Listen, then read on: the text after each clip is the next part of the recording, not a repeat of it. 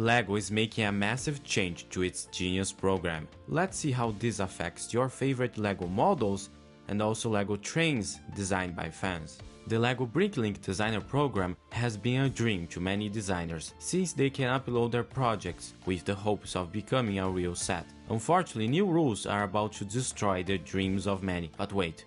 There is hope. The Bricklink Designer Program is a genius idea, as many designers that didn't get a chance to become real LEGO sets via ideas could now become an exclusive Bricklink Designer set. And we have seen fantastic sets made by some of the best designers. One of the most popular ideas on Bricklink are modulars, you know, those giant LEGO buildings that allow you to build a LEGO city. Well, I have bad news, as it seems as if LEGO doesn't want modulars on the platform anymore. Why? Well, because LEGO claims modulars are part of their own brand.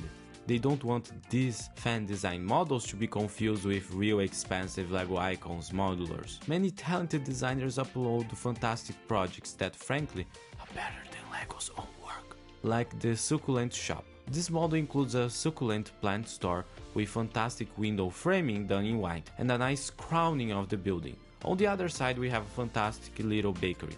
The model has a stairway in the middle, creating a nice dynamic with the model. The interiors are also great. However, LEGO doesn't want these anymore.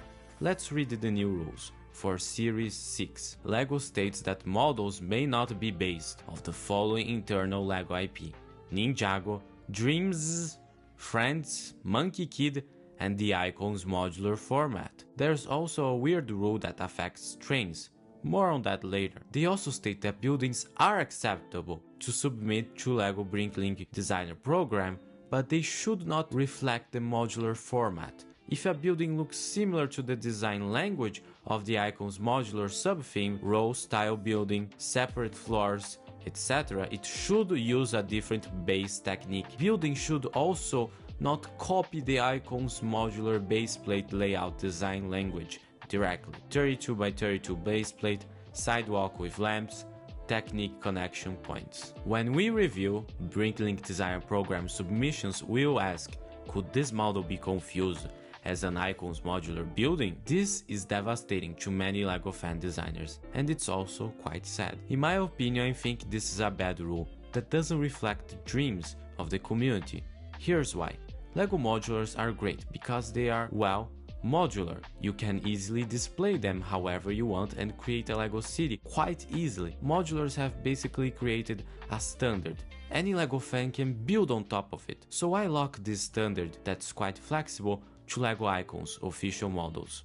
It seems like a short-sighted decision. Additionally, you are removing one of the reasons most fans support these models, and frankly, negating the talent of many designers. Talented designers that specialize in this type of building. Take for instance the shopping center. This is an incredible design model.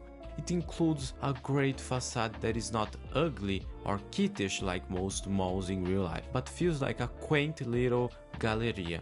The interior features many shops like a sports shop and a tech store. And if you read the comments, people praise this model for being great, but also for being a modular. So as you can see, LEGO fans want these fan design models because they bring something unique to the table, pun intended. However, don't worry, LEGO fans and LEGO designers. Here's a solution I propose to you. LEGO did state they don't want 32 by 32 baseplate, sidewalks with lamp technique connection points. So why not do another standard? This is what I propose. What if instead of a full 32 baseplate we did a quarter of that?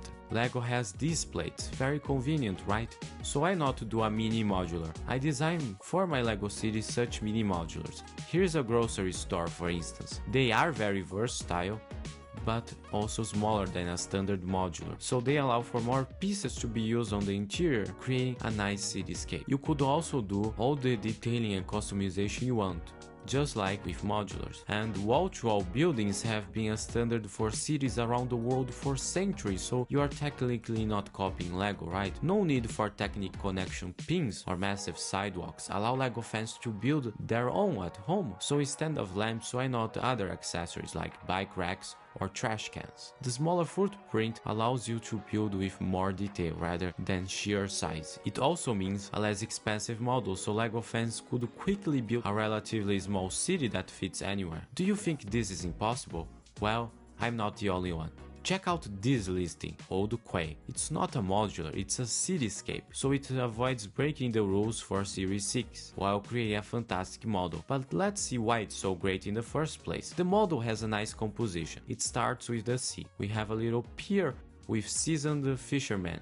Then we have a quay, giving a unique character to this model and transporting you to this small town. Then there is a small fish and ship store that has a great exterior, a truly unique color palette we don't often see with LEGO. Then we have this hotel as a centerpiece and focal point for the model. And on the other side there is a diving shop that adds character to this model and creates great storytelling. So this model is special, it feels nostalgic yet new, and this should be the benchmark for these talented designers that have now been confronted with annoying new rules. So don't lose hope, keep on building and create great mini modulars, or whatever your heart desires. Another model that could work for this other format I'm proposing is the ice cream parlor. Unfortunately, it comes in a 32x32 base plate, so it would not work for Series 6, but don't worry as this design is Series 5, so it could still happen. The design could be easily changed into a smaller standard, a smaller base plate with smaller sidewalks and a detached building. The designer could also do a cityscape with this one.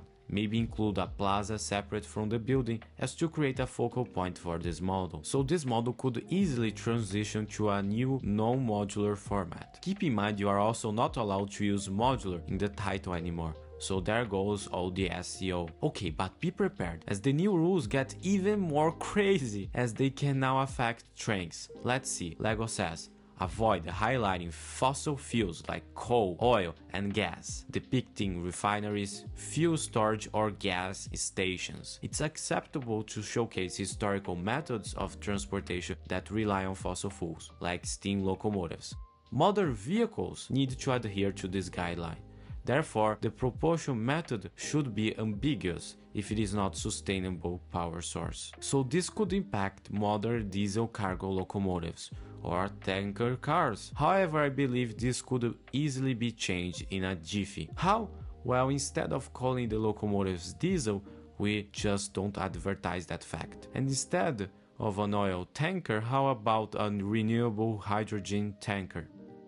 Designs like this fantastic aquarium building don't have that luck. As LEGO says, avoid depicting wild animals in zoos, circuses, aquariums, or other situations that are designed for human entertainment. Please only show wild animals in their natural habitats. This is crazy, guys. I don't know how the designers are going to circumnavigate this, but good luck to them. While these new rooms seem excessive, it's important to not let them block your creativity. Create fantastic new models and incredible building experiences.